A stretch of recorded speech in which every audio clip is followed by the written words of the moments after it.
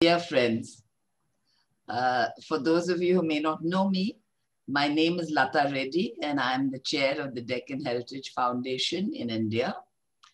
It is my honor to welcome you all to the third series of lectures on Deccan heritage, art and culture titled From Konkan to Coromandel. I welcome you on behalf of His Highness Srikantadatta Wadiyar Foundation, the Center for Islamic Studies of the University of Cambridge, and the Deccan Heritage Foundation, UK, as well as India. Our special thanks for their support to this initiative go to Her Highness Maharani Pramoda Devi Wadiyar, Neil Cunningham, and Dr. Vivek Gupta of the Center for Islamic Studies, and Dr. Helen Fillon of Deccan Heritage Foundation, UK, and Srikara of the Deccan Heritage Foundation, India.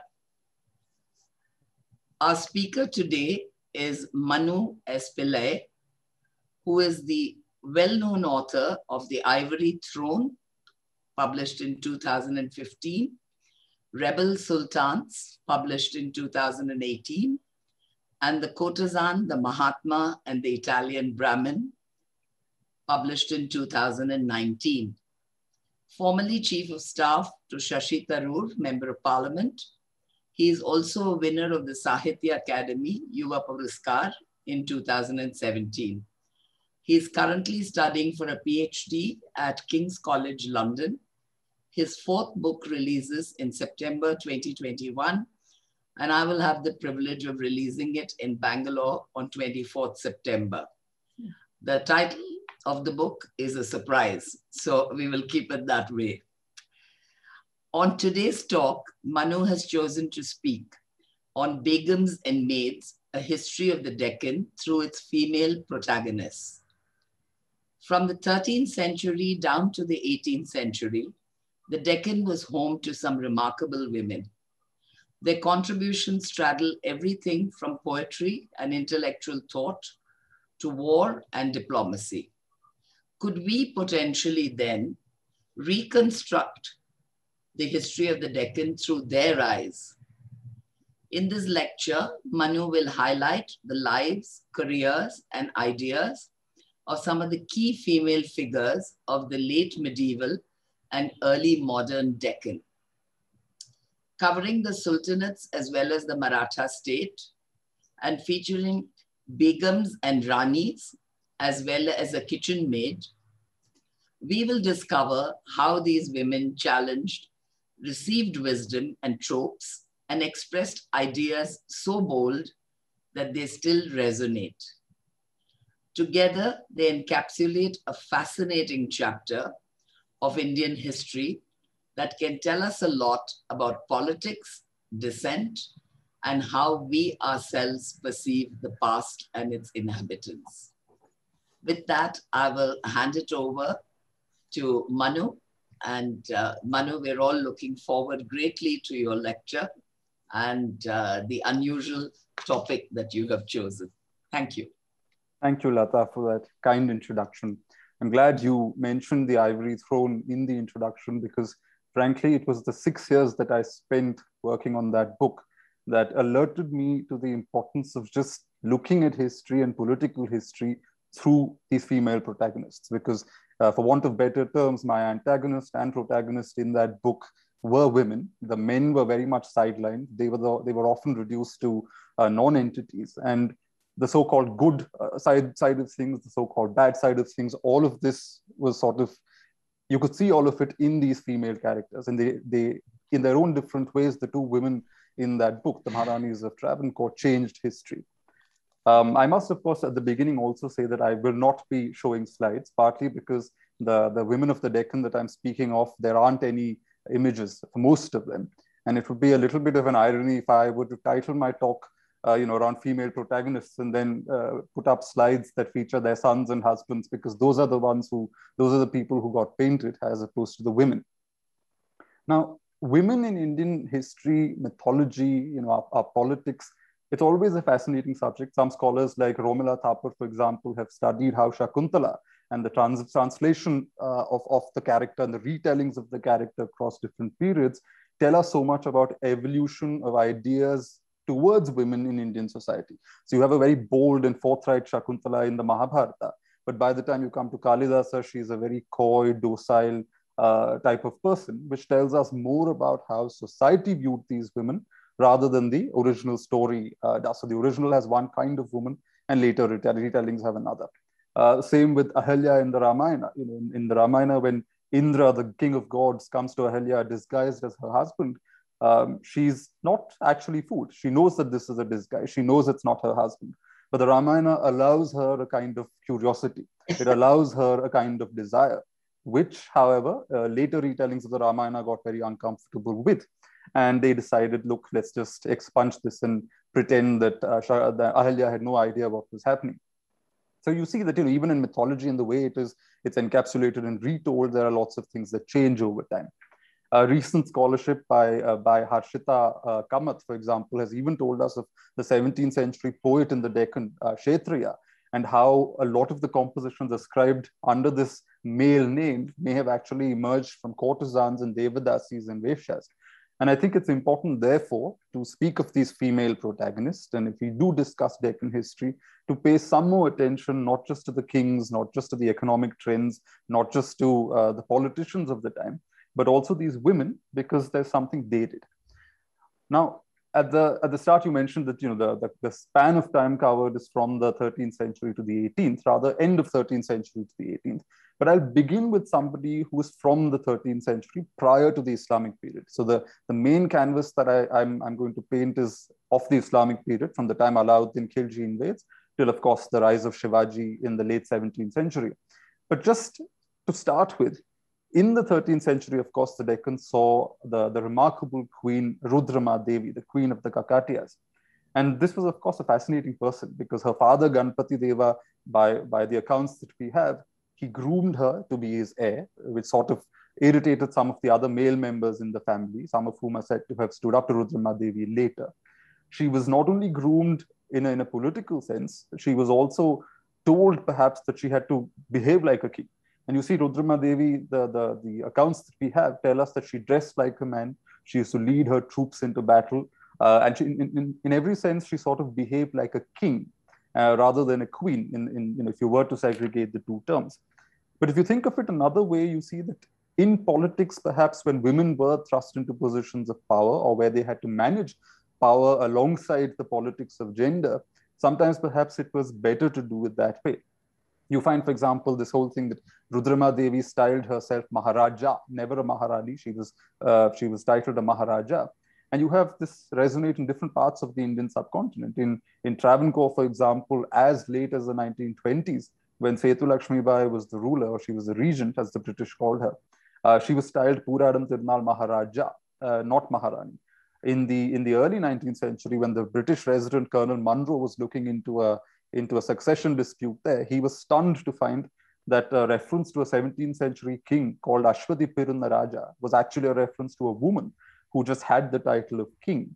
You find that in the Deccan families took these ideas to other places. The famous Gwalior queen Baizabai in the 19th century, when she became regent of the Gwalior state after her husband died, he had no heir, so Baizabai was in control. She adopts a boy, but she tells the British that she has no intention of relinquishing power when the boy comes of age. She intends to be ruler for life, and then once she's gone, the boy can succeed. Of course, the British don't let that happen. But it tells us that Indian women, when they were in positions of power, while it may have been awkward in certain ways, there were also certain ways by which they owned that power and they were able to exercise it quite effectively. Now, this is all about, you know, Rudrama Devi and the early phase. Coming to the Deccan itself, you know, one of the things that I discovered when I was working on my book Rebel Sultans was that right at the start, when Alauddin Khilji invades the Deccan, he's heading for the capital of the Yadavas of Devagiri in 1296. He doesn't meet much resistance because the Yadava army is elsewhere, engaged in battle with southern enemies. They're not aware that there's this invasion coming up from the north. But the little bit of resistance he does face is from a sort of warlord on the way. And with the warlord are two women who are fighting. And there's this wonderful reference in a chronicle which says that they fought like lionesses. So right at the start of Khilji's invasion, you find the presence of women. Similarly, in 1296, when he does defeat the Yadava king of Devagiri, one of the things, some of the accounts say that, the Yadavas had to also part, besides, parting with jewelry, parting with gems and money, they also had to part with a daughter.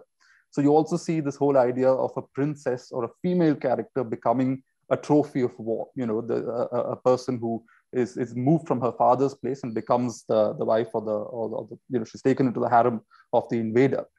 But even that cliche, in a way, of women being trophies of war, women just being these objects that are traded between different dynasties. There are these men on the political chessboard, and as they form their political alliances, you find that these women are often exchanged in marriage alliances.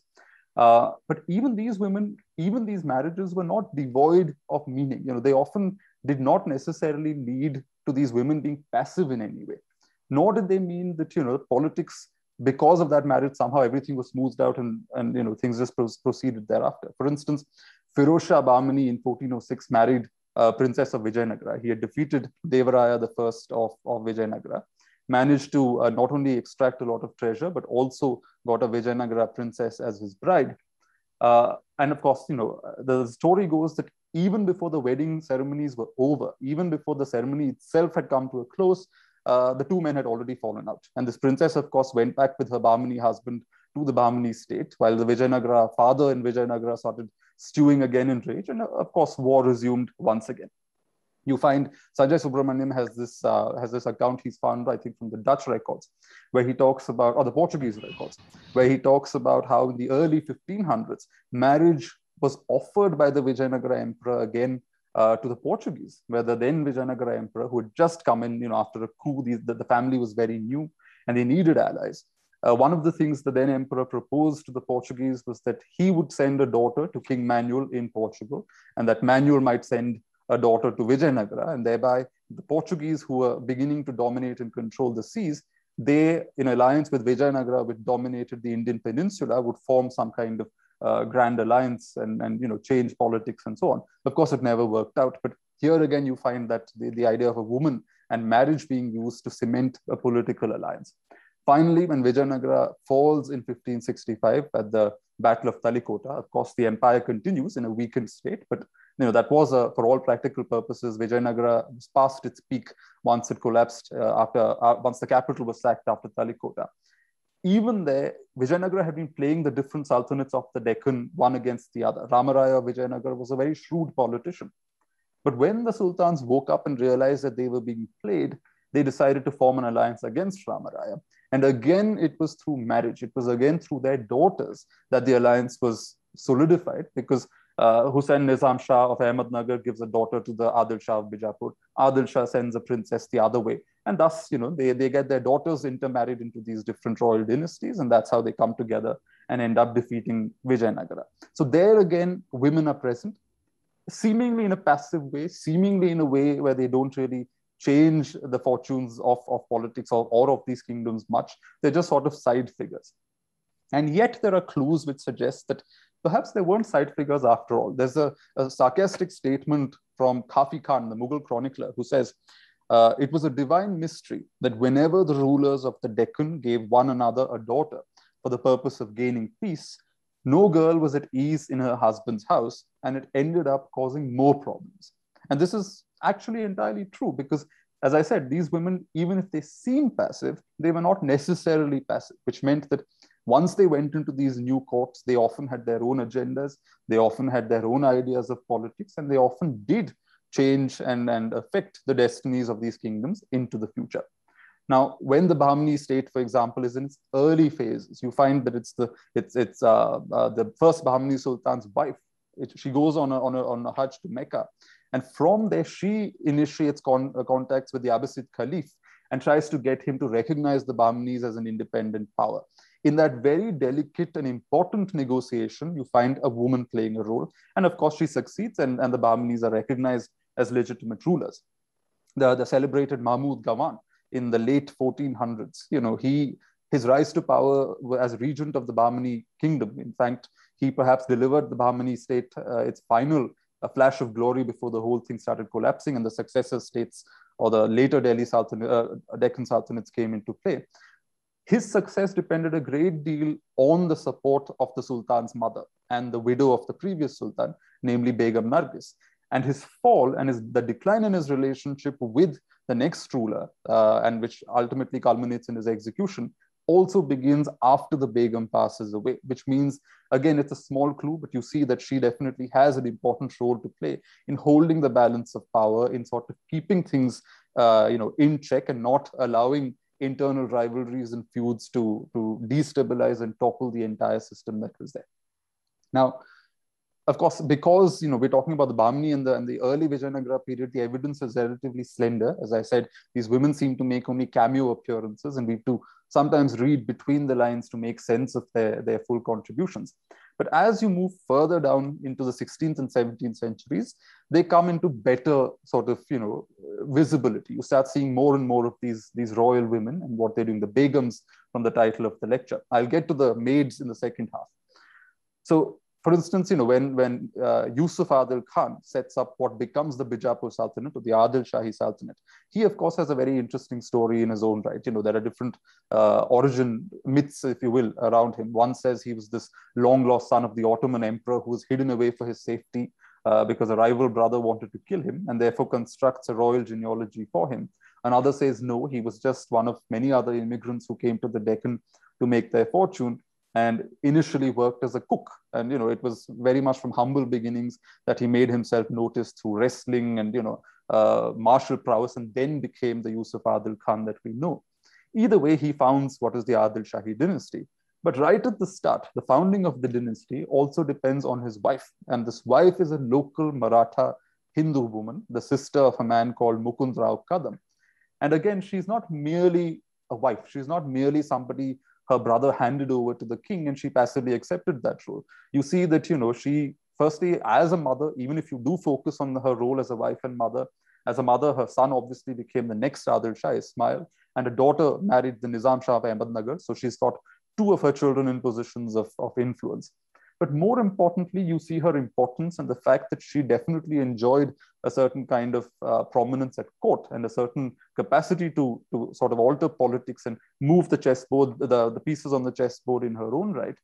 When her son dies and then the succession of the grandson occurs, and she finds that one grandson isn't very much up to the mark, and she joins a faction of nobles to get rid of him and replaces him on the throne with another grandson. The second grandson, by some accounts, was illegitimate. So very clearly, she wasn't being sentimental. She wasn't being a grandmother in that sense. She was clearly playing some kind of a political role. So there you have Mukund Rao Kadam's sister in the Adil Shahi Sultanate right at the beginning. You go a few decades later to Ahmednagar next door, which is the Nizam Shahi Sultanate. And you find that there, Hussain Nizam Shah, who was the king who fought against Vijayanagar at that sensational battle in 1565 at Talikota. His wife, Khunza Humayun, was also clearly a force to reckon with.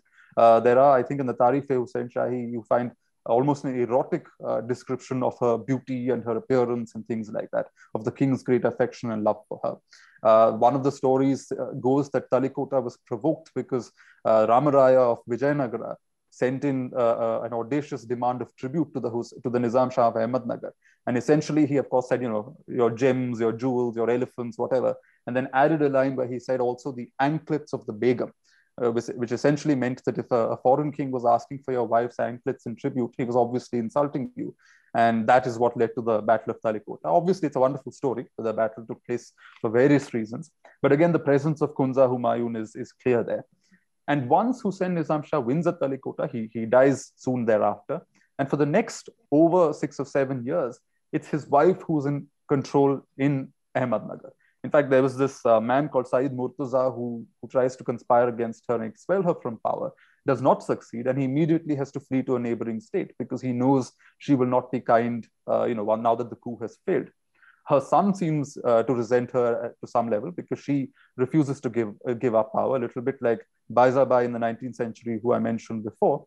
Khunza Humayun is also quite capable of wielding power. She has her battle strategy. She has all kinds of involvements in politics at court, and she's very comfortable in her position. Eventually, as one scholar said, a group of nobles get together and they get rid of this petticoat government, and the lady is imprisoned and her son comes to power.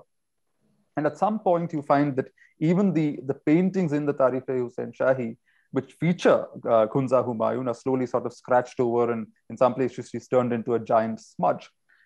Perhaps it reflects somebody's discomfort with women and royal women who are supposed to be in parda painted, but potentially it could also be that somebody was not very happy with her being commemorated that way. Either way, what we know is that Kunza Humayun was definitely somebody of political importance and not a minor figure in the court of the Nizam Shahis. Of course, her daughter is very famous, Chand Bibi, at that Battle of Talikota, the marriage alliances that took place prior to that. She was sent from Ahmednagar to Bijapur. And of course, her story is very well known. I won't go too much into it, but briefly, her husband, she's some kind of an advisor to him. We hear that she advises him in court matters, in policy matters. He dies, unfortunately. She tries to be regent. A group of nobles oust her. She has a stint in prison. Eventually, she's released from prison, but she realizes she has no future at the Bijapur court, returns to her father and her brother's kingdom, which is Ahmednagar, the Hussain Shahi court, or the Nizam Shahi court. And there she becomes, after a few years, the chief power broker. When in the 1590s, you have the Mughals starting to invade the Deccan. And of course, Ahmednagar is first, right at the frontier then. That's where the Mughals are coming in from. And you find that there are different factions, different nobles in different groups. Each has a candidate they want to put forward. Ultimately, it's Chand Bibi who succeeds. Her candidate is the one recognized. She manages to marshal enough support through her diplomacy and her sort of, lobbying with different factions at court. And when the Mughals invade, she's the one who even leads the resistance, military resistance against them. It's successful the first couple of times. She manages to get aid from her nephew in Bijapur. She manages to hold them off initially. But eventually, Prince Danyal himself comes to Ahmednagar. She realizes that she can't sustain an indefinite kind of siege and decides to come to terms. Naturally, it upsets a bunch of nobles at court and she is assassinated. Her mother was thrown into prison. In her case, the lady was killed. Now, at this stage, the famous Malik Ambar, of course, comes in. And a quick note here to say that he also uses his daughter and marriage. He gets his daughter married to the next Nizam Shah and uses that as a means to control the man. Of course, when the man gets too big for his boots, he gets rid of the man, has another Nizam Shah installed, his little boy, and continues to wield power. But there again, you see the importance of the daughter. In the 1630s, now we return to Bijapur, you see yet again a woman playing a role of great importance, which is Khadija Begum. Now, Khadija Begum is the sister of the Qutub Shahi king, which is in Golconda. The Khadija Begum, in some ways, because she's in the 17th century, and again, we have more material about her, including from Dutch sources, we can sort of construct a fuller political personality for her. What you see, if anybody's run any reading on the Deccan, you find that because of the fact that the Deccan was a magnet for immigrants from the Persian world, traders, merchants, intellectuals, Sufis, fighters, and so on, it had a huge influence of these immigrants or the foreigners or the Afakis, which became one political faction. And then there was a Dakhni political faction, which was basically local Muslims, Marathas, the Africans who did not quite fit in nor gel with the Persians. And these were the two broad political divisions in the Deccan courts. And you see this in the Bahmani period and later in the successor states as well. And in the 1630s, you have a situation where as late as 1631, the Bijapur court is at war with Golconda. These kingdoms are always fighting over frontiers and forts and so on. But at this point, the Mughals have started to come in. And the then authorities in Bijapur essentially go up to the Qutub Shah and Golconda and say, look, forget our disputes, forget our quarrels for now. We've got a bigger enemy to face. Let's ally together and fight the bigger enemy. It is in that political agreement and that political transaction that you find Khadija Begum being married by her brother, the Qutub Shah, into the family of the Adil Shah. She becomes the Adil Shahi Begum, and she comes to Bijapur in the year 1633. Now, within 3 years, you realize that she's obviously got influence. She's obviously very quickly managed to corner a lot of clout at court. Because at the time in the Bijapur court, you've got two factions. You've got a man called Mustafa Khan, who's favorable to coming to terms with the Mughals. Don't fight with them, use diplomacy, come and form peace with the Mughals. And you have another side, there's a man called Khawas Khan, assisted by a military general called Murari Pandit, who's a Brahmin, who say, no, we must fight the Mughals and not come to terms with the Mughals. What's interesting is that Khawaz Khan and Murari Pandit represent the Dakhni faction. Mustafa Khan represents the Afaki, or the Western or the foreign Persian faction, which tells us something also about how, the loyalties were perhaps and strategies were perhaps divided between these two different factions as well. Khawaz Khan, for instance, is supposed to have been, some say he was a Habshi or an African, some say he was a Maratha of relatively low caste, some say he was a mix of both, potentially had an Abyssinian father, but also a mother who was local Maratha, and Murari Pandit was a Brahmin. So as these local, Dakhni people, they were very keen to fight the Mughals and not on board as far as coming to terms went. Whereas the Persian element, because you see somebody like Hunza Humayun, she was related, it is said, to Bayram Khan, who was Mughal Emperor Akbar's regent. So obviously there were contacts because of that Persian connection with people at the Mughal court. Therefore, the Persian faction was happy to come to terms with the Mughals as opposed to the Afaki, the Dakhni faction. This is where Khadija Sultan comes into the picture. The story goes, of course, some of this may be exaggerated, some of it may be created retrospectively to even, sort of smear her with negativity. But the idea is that she was, either her brother was insulted at her wedding, or she herself was insulted by this Murari Pandit and Khawaz Khan. Because soon after she comes to court in 1633, she sets herself against this faction, which is then dominant at court, supports the Mustafa Khan faction. And her support obviously tilts the scales of power again, because you find that 3 years later, in 1636, Khawaz Khan is killed. Murari Pandit has his tongue cut. He's paraded through the streets, dragged on, his limbs are cut off, and he's dragged by a horse through the streets of Ahmednagar. And that faction is out. This faction, the Persian faction, rises up. And in the same year, you have the Adil Shahis coming to terms with the Mughals. So obviously, there was some role she played. Obviously, there were several other factors in play as well, but the Begum's influence cannot be discounted. Similarly, Khadija Begum had something to do in terms of relations with the Dutch. And this, she wouldn't be the first one here. In the reign of the Vijayanagara king Venkata II, the Portuguese, of course, had representatives at his court who were Jesuits, and they were sort of angling for the Portuguese, and they were on good terms with Venkata the emperor. But then at some point, the emperor switches and he starts sort of flirting with the Dutch. And the Portuguese themselves record that the reason is the influence of a new queen whose family was in favor, or rather they favored the Dutch. So obviously you find that in other courts also queens could determine these kind of relationships with foreign trading companies as well. And in Khadija's case, we have this lovely anecdote and lovely sort of record in the Dutch archives, which talks about how she went on the Hajj in the early 1660s, and it was on a Dutch ship. It was the Dutch who escorted her. It was they who protected her and took her there and sort of helped her get back, which seems to have worked very well, because a ship that carried her baggage and her treasure and so on and was not protected by them was, it was attacked by pirates and sank. So the fact that the Dutch protected her seems to have mattered. And when she came back, she referred to her profound friendship for the Dutch. She sort of described the Dutch governor, I think at Pulicat, as the lion of the water and so on, which, and the implication naturally would be that, the queen obviously had something to do in terms of negotiating the relations between the Dutch company and her husband's government. Of course, finally, Khadija Begum's story does not end very well, in that her husband, the Adil Shah, doesn't seem to have had any legitimate children. She doesn't seem to have had any sons either. And the story goes, she raised a boy and he became the successor to the throne. All kinds of stories exist around this boy. Some say he was a maid son and the Begum just raised him. Some say, he was perhaps a distant relative of the family. Either way, her choice of installing this particular boy whom she had raised, but she was not his mother, on the throne gave Aurangzeb, the Mughal emperor, at that time he was a prince in the 1650s, it gave him a pretext to attack Bijapur once again. So she, in some ways, played a role in coming to terms with the Mughals and sort of, pledging allegiance to the Mughals in the 1630s.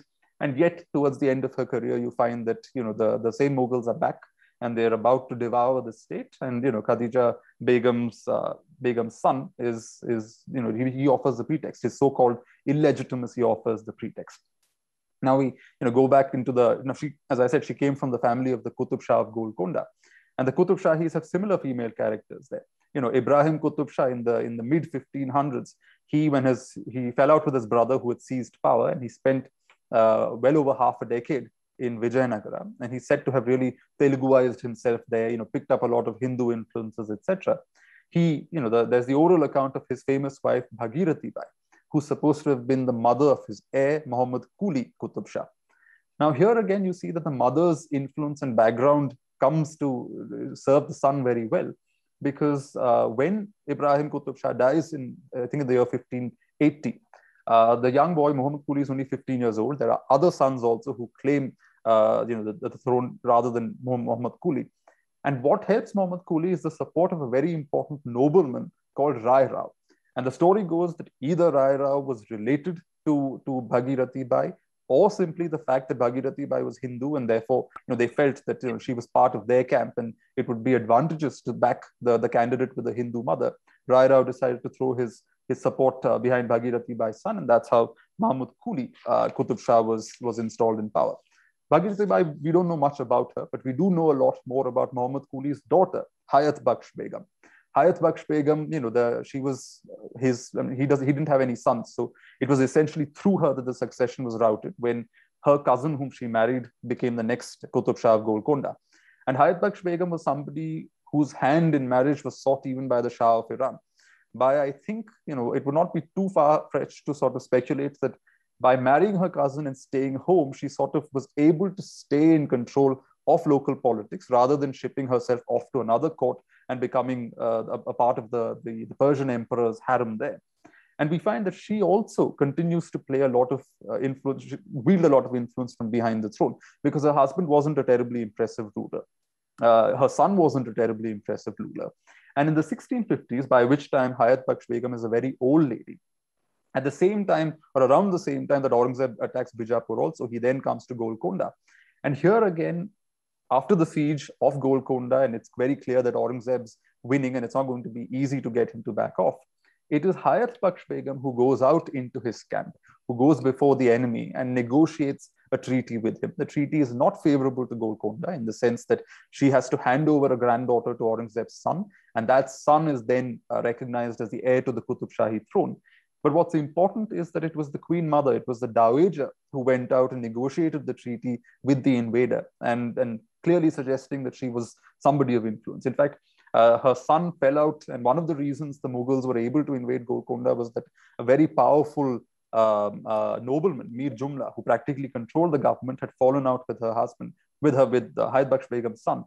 And one of this is gossip perhaps, but it's interesting how much gossip can also tell you that the story goes that one of the reasons the Qutub Shah was annoyed with Mir Jumla was not only that he had acquired and cornered a lot of power and essentially emasculated the king, but also because there were stories that Mir Jumla had some romantic mix-up with the Queen Mother.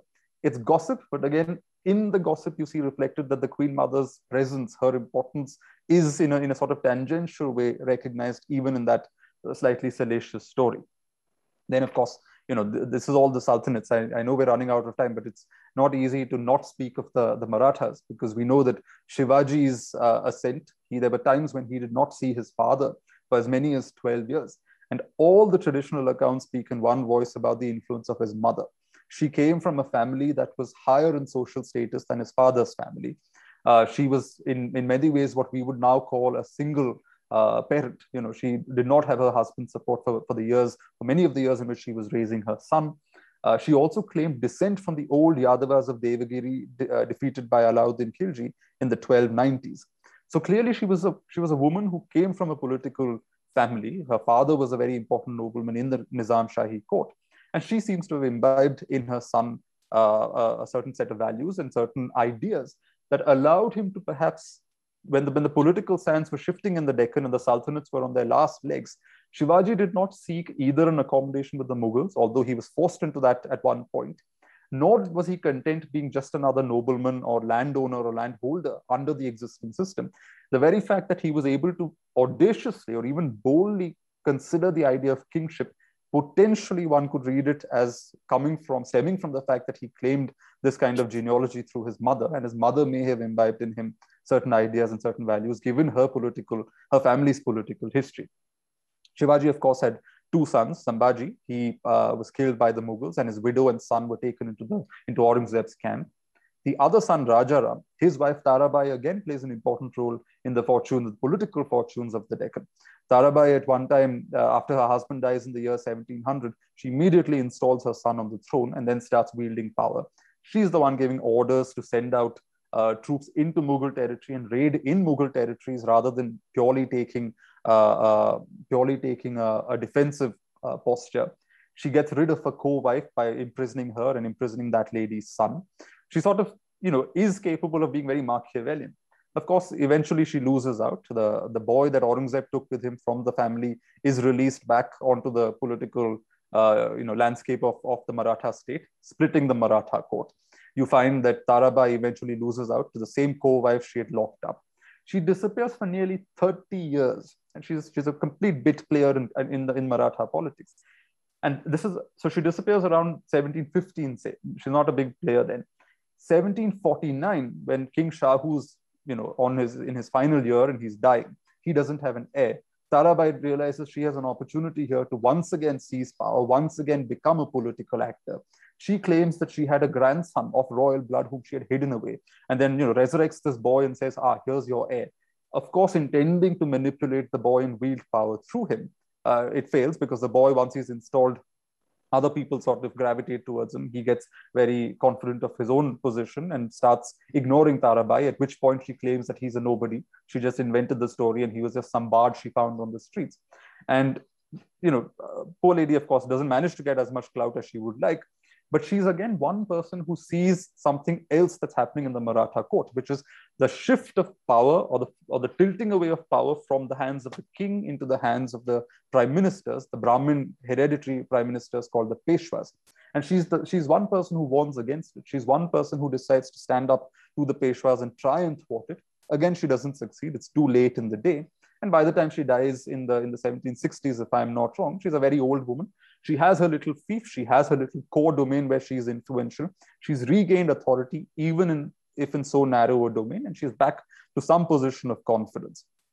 So that's our Maratha queen. I won't go on. I had another story to tell from the 19th century, but I realized that I've gone on about the Begums and forgotten all about the maids in our title. This is essentially, the talking of the maids is essentially to talk also about the intellectual contributions of women to the politics and to the culture of the Deccan in this period, from the 14th century to the 18th century. You find that already in the 12th century, you have somebody like Akka Mahadevi in Karnataka. She's not somebody who is merely about devotion and God. In her poetry, in her vachanas, you find clear ideas that are of dissent, of standing up to patriarchal institutions, of standing up even to institutions like marriage and standing up to men. She's married to a Jain prince. She's not very interested in marriage. You find that one of the stories about her says that she had 3 conditions when she agreed to marry him. One, that she would not give up her god, which is Shiva, because her husband was a Jain. That he must not come between her and her guru, and that he must not come between her and her fellow Shaivites, Veera Shaivas. Unfortunately, the husband goes and thwarts and sort of breaches all of these conditions that he had agreed to. In one story, she's meditating in front of her Shivalinga, and this man is possessed of desire and decides to almost force himself on her. And she decides, that's it, I'm not going to stay here anymore. She discards her clothes and says, you're doing all this for this, bag of flesh and bones. And she decides to walk out of the palace. And she's aware very much that, she's making a decision that is unconventional and potentially risky. For example, in one of her vachanas, she says, I am no helpless woman. I utter no futile threats. I cannot be daunted. I shall dare hunger and pain. I shall steal out of withered leaves a wholesome meal, and on pointed sword shall make my bed. I'm ready to dare the worst, to die this instant. The readiness is all that matters. The idea being that, even though she's saying she's ready for all these things, the vachana also essentially shows that she's aware that she's stepping into a very risky territory. This is a woman who's leaving the comforts of a palace, stepping out as a wandering naked saint, unsure. She doesn't have a roof over her head, nothing to eat. She's stepping out into territory that is not charted by most women, that is not open to most women, and she's yet boldly going out there. She says in another vachana, having built a house on mountain top, can you be scared of wild beasts? Having built a house on seashore, can you dread the waves and froth? Having built a house in the marketplace, can you fight shy of noise? Again, reflecting that she's aware of all the risks involved. She's aware of the fact that what she's doing could potentially end up being life-threatening. But it's something she's willing to do. She's taking a calculated decision there. She's boldly stepping out. She's in fact interrogated even by fellow Veerashaivas. When she gets there, it's so difficult for a woman to break out of the institution of marriage. They're like, why are you here? Why have you abandoned your husband? You should be with your husband. To which she says, what use have I of husbands who die in decay? Throw them into the kitchen fires. The one with no bond, no fear, no clan, nor land, no birth, nor death, no place, nor form. He is my husband. Now, you can, of course, say here that she's talking about God and she's so devoted to God, etc. But this is also a way of rejecting an entire way of life and charting out her own path and making her own autonomous choices, aware entirely of the risks and perils this entails. And she was by no means alone. The saint Lingamma, also from the Veerashaivas, has this lovely poem where she says, born on earth in a man's world, trapped in karma and drowned in samsara, I was immersed in darkness. My mother tied a husband to my neck. Father Jangama, which is Jangama's Veerashaiva saints, blessed me with a linga, and lo, the darkness burst into light. Karma dissolved, mind went empty, I was free. It's quite almost graphic, the idea of the mother tying a husband to her neck. When women get married in India, we put a locket around the neck, which she sees very clearly in this poem as a kind of chain, something that restrains her, something that holds her back. And yet this lady is articulating something greater, an ambition, a desire for something greater. And this is happening in the late medieval period in the Deccan. Now, coming to two final examples before I close, as I said, the Islamic period is from the 14th century to the 18th. So I've chosen two figures right at the start of that time and right at the culmination of that period. The first is a long-standing favorite, Janabai, who used to work in the Saint Namdev's house. She was a kitchen maid. And because of that reason, although she had an intellectual bone in her, she was interested in ideas, in expressing herself. Unfortunately, as a kitchen maid, there were limits to even her physical mobility. Unlike Namdev, whom she served, who was a man and could move around, Janabai had no such opportunities. In fact, in one of her poems, she says that it would be better to become one of the sluts of the bazaar, one of the public women or a courtesan, because at least that way I can move around and be free. But here, instead, she comes up with poetry. She comes up with a way of self-expression in which God comes to the kitchen. God helps her with tasks in the kitchen. God helps her, carry baskets of dung. God helps pick lice from her hair. She, in a sense, domesticates God, but also makes it very clear that she doesn't enjoy this life of domestic drudgery. In a poem that is my favorite, she says, God, my darling, do me a favor and kill my mother-in-law. I will feel lonely when she is gone. But you'll be a good God, won't you, and kill my father-in-law? I'll be glad when he is gone. And you will be a good God, won't you, and kill my sister-in-law? I will be free when she is gone. I will pick up my begging bowl and be on the way. Let them drop dead. Then we will be left alone, just you and me. It's not just about her seeking God. It really is also about cutting off these things that chain her to the kitchen, that chain her to a certain way of life. Now, this is in the 14th century. This is a person who, 14th century is essentially the period when the two empires of the Deccan, Vijayanagara and the Bahmani Empire, are being consecrated. This is an idea she expresses then. What is interesting is that at the time these empires collapse, the final Deccan sultanates are on the verge of being annexed by the Mughals in the 17th century. There's a lady who lived in the 17th century by the name of Bahinabai, also in the Maharashtra region, also one of these bhakti saints, also somebody we often reduce to just, the idea of God and devotion.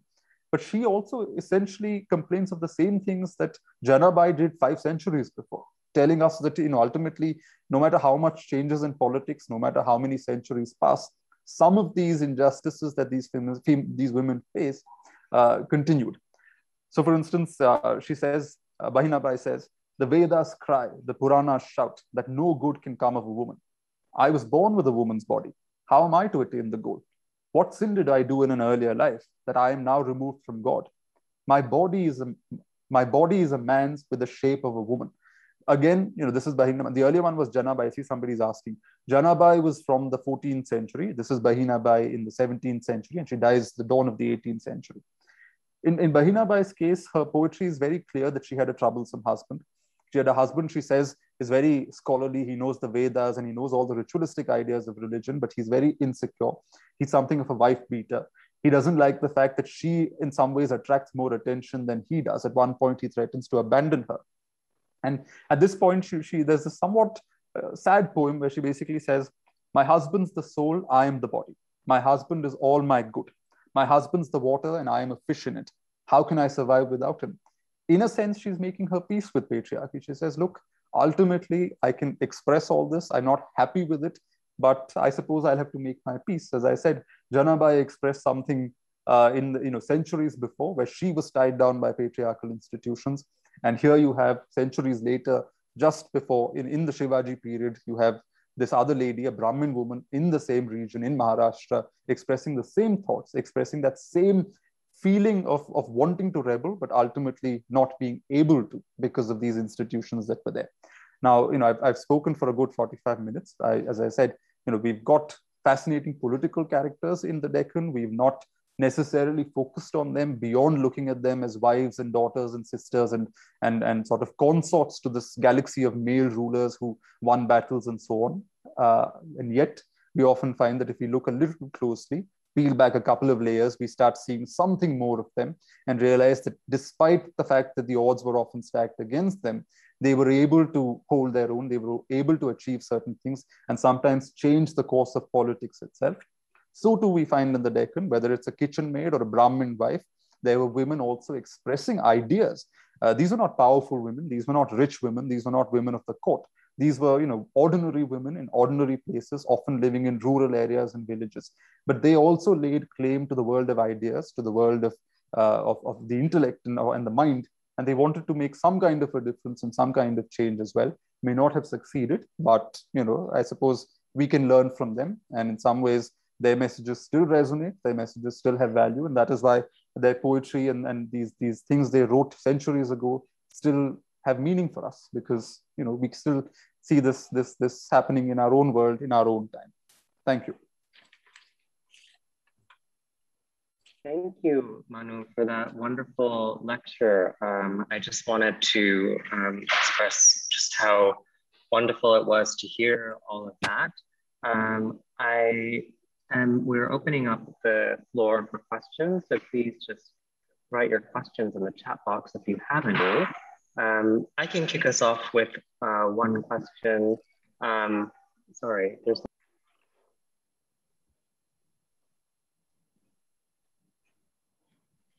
just one second.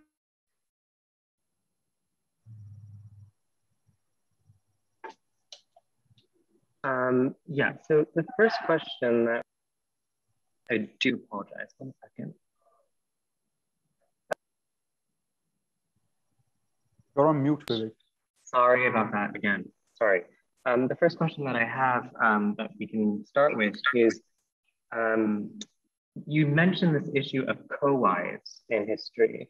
And I wonder whether or not there was a way for you to make sense of how different gender roles existed in the past versus how we can communicate those issues to the present. In what sense, though? If you could just clarify. So, I mean, obviously we have, a category of women and we have, but I'm interested in how you can sort of think about how, we don't really have, we're not familiar with what a co-wife is now today. So I wonder whether or not you could talk a little bit more about how you get those sort of subtle issues of gender that existed in the past that don't necessarily exist in our world today. Well, a good place to look for this is frankly the Mughal court, because you've got so much more data on the Mughals that the evidence is stronger, and therefore you can tell something more from the Mughal court. But you often find that, for instance, one of the wives producing an heir or producing a son doesn't necessarily mean she will be the wife who raises the son. It could be that there was a senior wife who didn't have children, and the child would be picked up from this wife and given to that wife to raise. And you do see something of this with the second Adil Shah, where Ismail Adil Shah is born to a Maratha mother, to Mukundrao Kadam's sister. But the boy is raised by his Persian aunt, because the aunts come from Persia. Ismail has a preference which comes out of this upbringing. Even though he's part Hindu and part Maratha, he sort of prefers that Persian culture and the Persianate culture because he's been raised by a Persian aunt rather than his own natural mother. I think in the Mughal court, you have similar examples where I think Akbar's son, Jahangir, who was born from his Rajput wife, was raised by one of the other Begums in the harem as opposed to the natural mother. So, there is obviously a kind of balancing here. There's, I think, a degree of formality also to this. And clearly, some of these women did end up not getting along as well. They would have different people supporting them. They have different agendas, different nobles who would sort of coalesce around them and try and lobby them for influence. Some of them would have military ranks and others would be lower in the hierarchy. All of these things came into play. So, the world of the harem obviously was a very complex one in its own right. And I'm not, since we see that in some detail with the Mughals, I wouldn't be surprised that even the Deccan Sultanates had something similar, where these wives were sort of jostling for. I think the broader point is that gender roles and the way in which women perform those gender roles or really the kinds of roles that were available were completely different than how we think about these roles today. And so I think that bringing that out when we speak of them is very important. I saw a first question from Tara's iPhone. I don't know whether you would like to unmute yourself and ask your question.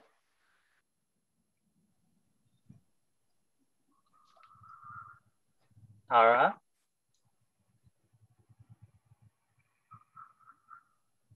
Hello, can you hear me? Yeah. Yes, we can hear you. I was just wondering, yes, it's very interesting to go back in history and looking at these 4 centuries of change and time passing, you see that the gendered marginalization that has been working and the resilience of the women who have tried to work around this in their own way, succeeding in different degrees. And I was wondering even today, we see that this issue hasn't gone away, although there is a lot more awareness and we are in the 21st century and we still kind of, very primitive in many ways. And I was wondering what this kind of, in spite of political changes and political formations and ideologies, the issues seem to persist. And I was wondering what we learned from this, going back, which is very interesting and very complex and very insightful. How do you relate all this to, the social relevance of today? Could you kind of, provide your perspective on that? Thank you. Yes, I think this is why, right at the start, I said that even talking about these women is not something we ordinarily do. And it's important to do that because the more we talk about it, the more you can sort of connect these past characters to the present. The poems and the vachanas that I read out, it could have been written by somebody, of course, not in the same way, not in the same context, but the message in it is something that still resonates for a reason, because you can see that these women face something that you still face in today's world. And I think talking more about it, highlighting these stories more, talking about the kind of roles the women played in that time, which were not just wife and mother, there were other facets to them. They had brains, they had political ambitions, they had other things to do as well. Merely talking about it and informing ourselves, I think, is an important thing in shifting attitudes a little bit. These are all long-term battles. There are no easy, immediate solutions to these things. Much of it has to be constructed slowly and imbibed slowly down multiple generations.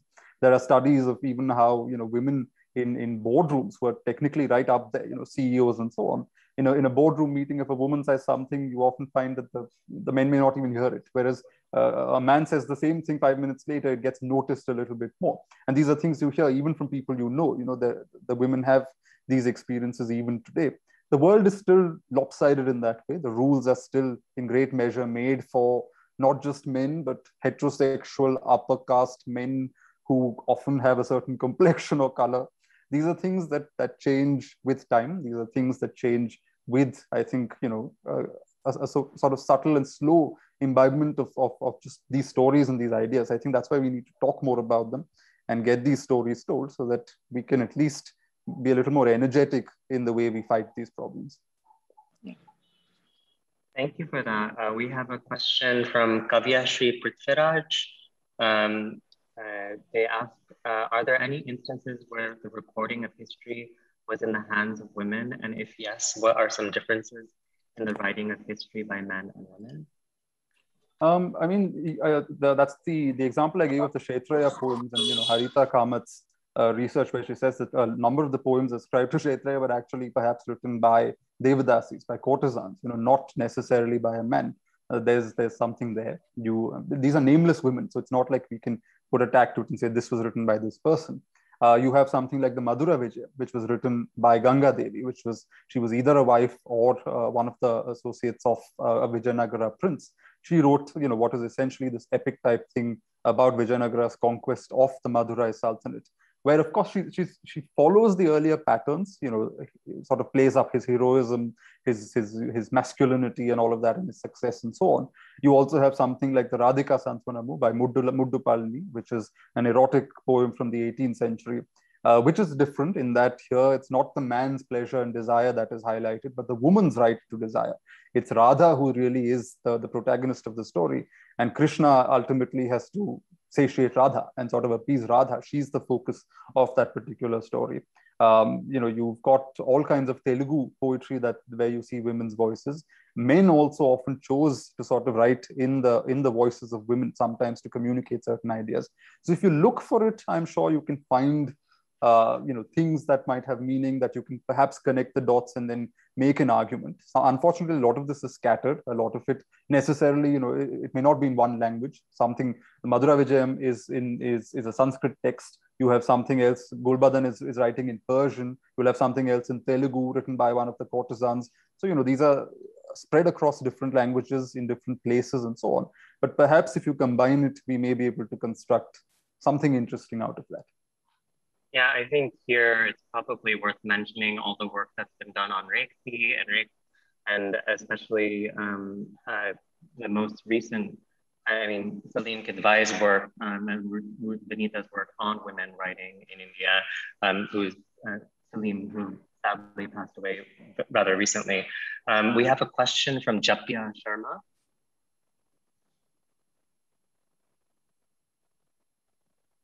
Japya, can you unmute yourself? Hello, am I audible? Yes. Good evening, sir. I just wanted to ask that all the Begums and everyone you are telling about, so does Begums of Bhopal, there were 4 main Begums there.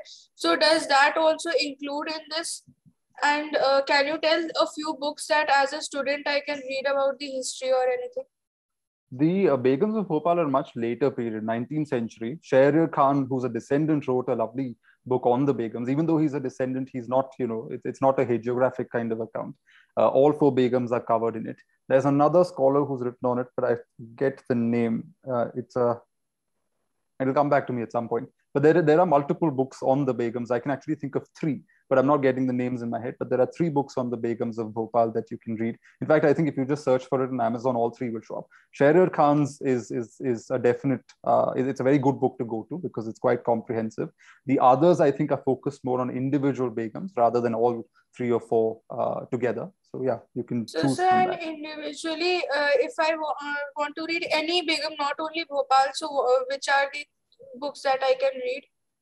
I mean, if you're looking for an accessible introductory text, there's a lovely little volume by Ira Mukoti called Daughters of the Sun, where she condenses a lot of information on Mughal women. And these are not necessarily ruling Begums and so on. Some of them are just sisters and aunts and people who on the face of it are peripheral to the court. But she shows how they were actually quite central to court life and politics in those days. So look up Daughters of the Sun by Ira Mukoti. Thank you, sir. Thank you. We have a question from Amar. Amar, if you want to ask your question by voice, you have the opportunity to do so. Hello, am I audible? Yes. Big fan, Manu sir, first Thank of you. all. Yeah, I would like to ask that once the Maratha ascendancy happens in Deccan, we see this sudden disappearance of all the Sultanate families and descendants. I mean, this is unlike anywhere else in India. Means other families show some presence some or the other way politically or in militarily. But this does not happen in Deccan. Can you explain why does that so? Well, I think there are a few families around. If you go to Bijapur and places who claim descent, there are definitely families who still have documents. I remember when I at a book launch, when Rebel Sultans came out, a gentleman came up and showed me pictures on his phone of grants that were given to his ancestors by one of the sultans. They're not descendants, but they are connected to the court. I think one thing that may have played a role is that the capitals of the Deccan, with the exception of Hyderabad, sort of declined after the conquest of the Mughals. Because if you look at Bijapur, it became what you would now classify as a tier 2 or tier 3 town. The same with Ahmednagar, it sort of declined. It was not a very important center. Hyderabad, because the Nizams came and lived there, there was some prominence to the city. But the other places, and of course, the Nizams had no intention of sort of glorifying the Qutub Shahs too much. So it wasn't like their stories were told. Often the memory is kept alive by poets, by others who are associated with these courts. So when the court disappears and the city loses prominence, you see that there's perhaps an exodus that takes place over time. And these cities, therefore, if there are no storytellers to tell stories, a lot of things don't get recorded. As a result of which, where the descendants went, who went where, whether there are any descendants, all of these things become, they sort of fade away. We know that some of the Deccan sultans gave daughters to Mughal emperors. There was Ibrahim Adil Shah II had a daughter who was married to one of Akbar's sons. Aurangzeb's son, as I said, was married to a Qutub Shahi princess. Another son was married to a Bijapur princess. And I think the Bijapur princess did briefly become Empress of India when her husband, if I'm not wrong, Bahadur Shah, briefly was emperor of the Mughals. So I suppose there was some mixing with the Mughals, and therefore potentially some of these Deccan sultanates have descendants among descendants of the Mughals.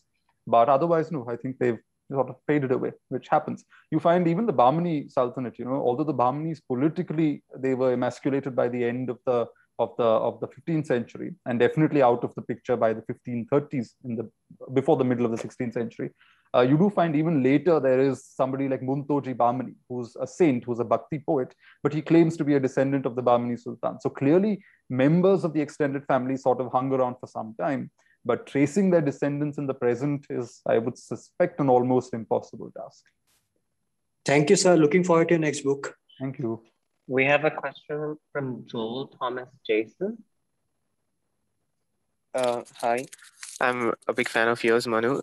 My question is, I think that a lot of things repeat in history. The things happened in the past, happening now. There are so much similarities. So as a historian, do you think that when we seek into histories, when we seek out problems to the past, can we find solutions in the past which had happened, which is happening now? The problems happening now. There's a wonderful line Srinath Raghavan used in an interview where he said, history doesn't teach any lessons, historians do. So I think, we can get very romantic and try and construct lessons out of history.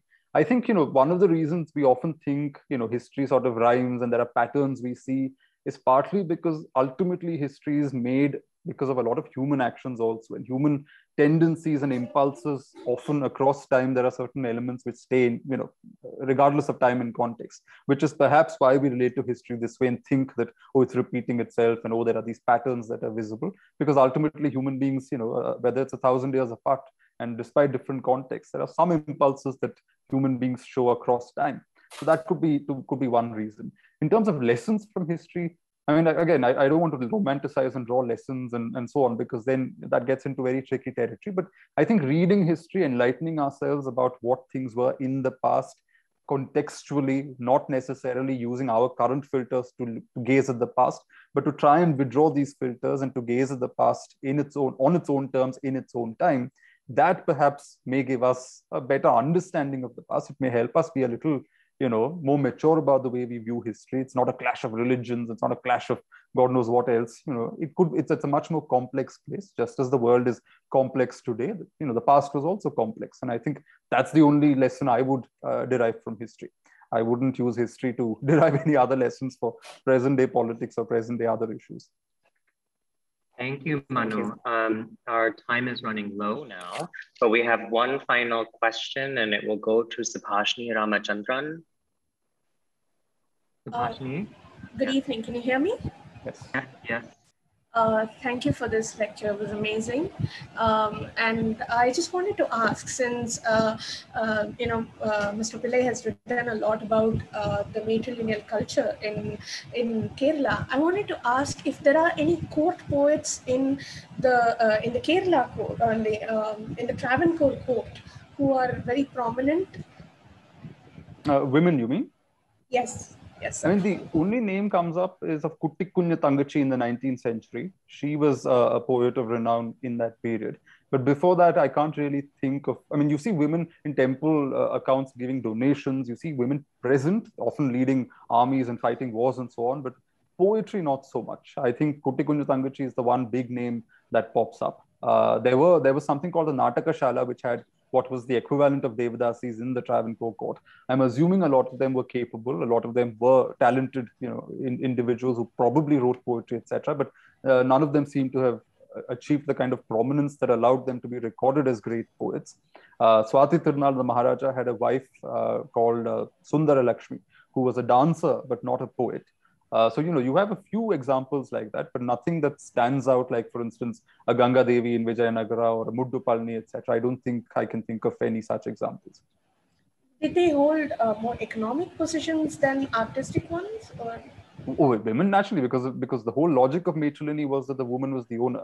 So, as late as the early 19th century, the British admitted that in theory, the queen was the proprietor, that's their word, it's a quote, of the state, and the king was just the manager. Of course, the British then came and changed that. They couldn't tolerate the idea of women having that kind of authority, and they sort of made the Raja the head as opposed to the queen. But yes, they did have political roles and economic control. As it was only in the 1930s that the Maharaja managed to snatch away from his aunt her hereditary ancestral estate, which once was the nucleus of an independent autonomous kingdom. So it was as late as the 20th century before that was taken away. Thank you so much. I look forward to your next week. Thank you. Thank you so much, Manu, for your fascinating lecture.